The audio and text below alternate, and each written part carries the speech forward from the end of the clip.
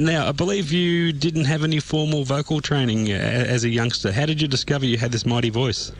Oh, God, I've been singing since I was like 2.5 or 3. I was entertaining from the crib. I used to sing, oh, gosh, what did I sing? Goodnight, Irene, an old Woody Guthrie song. And I knew like 5 verses before I was 3.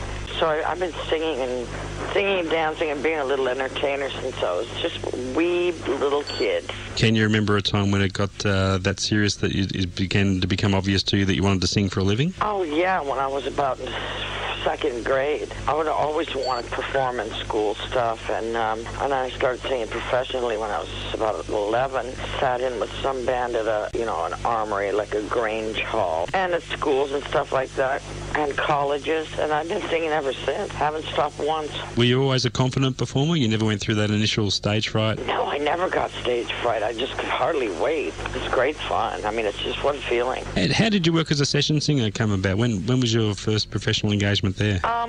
My first was a demo that I was putting out, a demonstration. I lived in Washington State, and I went with my band that I was with for about 5 years, called The Unusuals, and we went to San Francisco and saved our money and did a demo, a song called It Looks Like the Summer Is Over. It was an old Dusty Springfield song, and we recorded that, and Bobby Shad from the old Payola days, my God, was with Mainstream Records.